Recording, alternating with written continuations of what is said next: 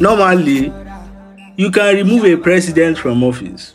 Like in Nigeria's case, the president that was elected into the office by the people can be removed by the people. No be me talk am o. It's there in section 143 of the Constitution. And it says that you can remove the president through the House of Assembly. I mean the Senate and the House of Representatives.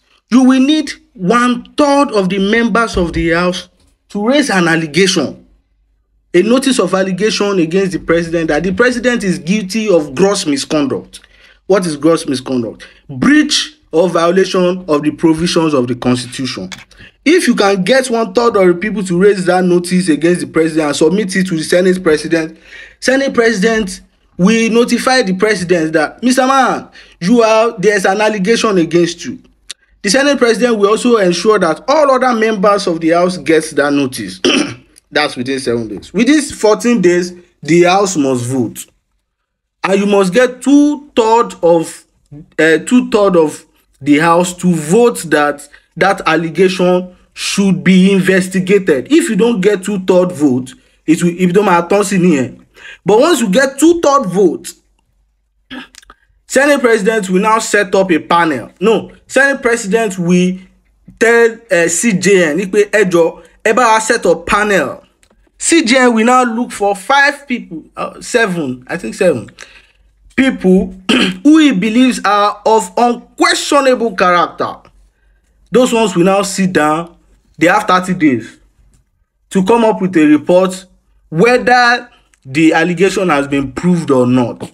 If it has not been proved, it will not turn here.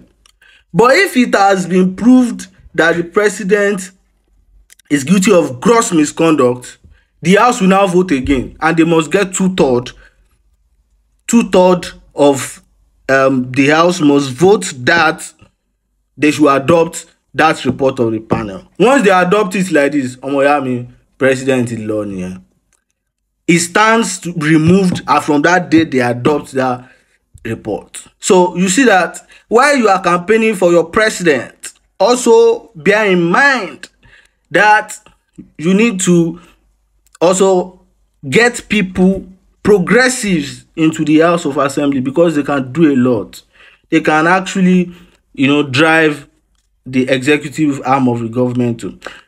There's another one, but I'll do that one in the next video. If you like this video, please share with your friends and your loved ones. Peace.